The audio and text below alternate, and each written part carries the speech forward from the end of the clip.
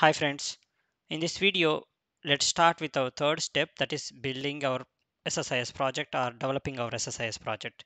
So let's see how to start our project and what are the initial things that we have to configure before we actually start the package development. So let's open Visual Studio.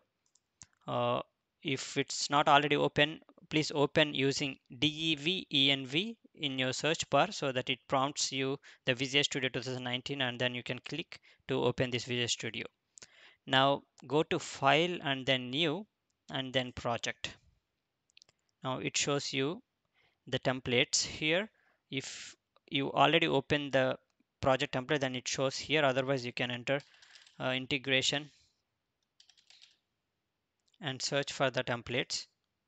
So it shows three templates and select the first one, integration services project. That is a normal project template that we use for project or package development.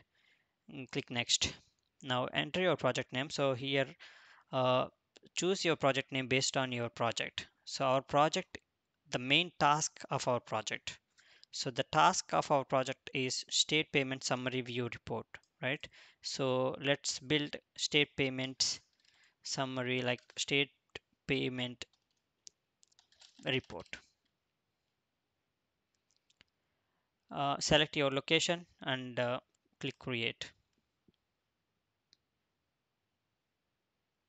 Now go to Solution Explorer, stick it by clicking on this and verify all the details. The first thing before we start our project development is to verify our target server version. So as we discussed, my target server version is 2019. So your target version may be 2016, 12, 2008 R2 or 14, depends on your company's target server version. So, so in my case, my target server version is SQL Server 2019. So I would like to change this before we actually start the development.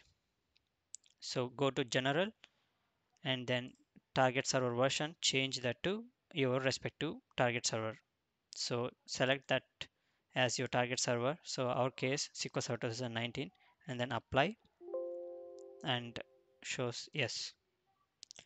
Okay now. So now the project has been set for target server version 2019.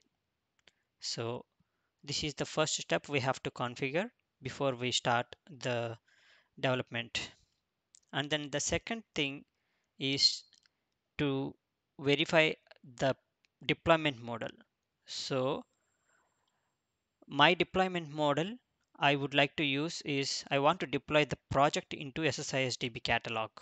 So in this scenario, the deployment model that I have to use is project deployment model. By default, you see project deployment model. That means if you see this project dot parameters in your project, that means it is in project deployment model.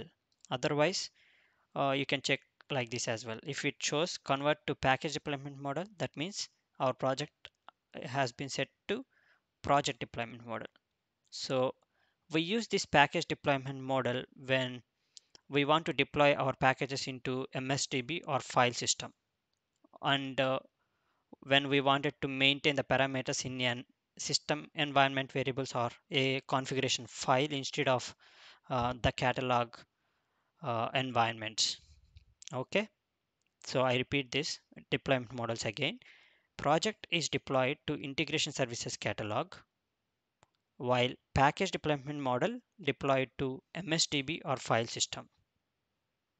And in SSIS catalog, we will see environments. We use that environments to handle different parameters that we use in this project.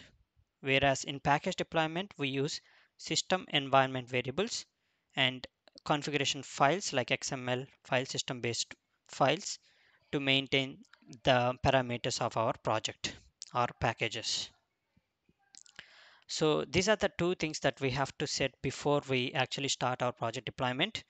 Once we set these two things and once we're ready with the package or project deployment, we can start designing our package as per our requirement.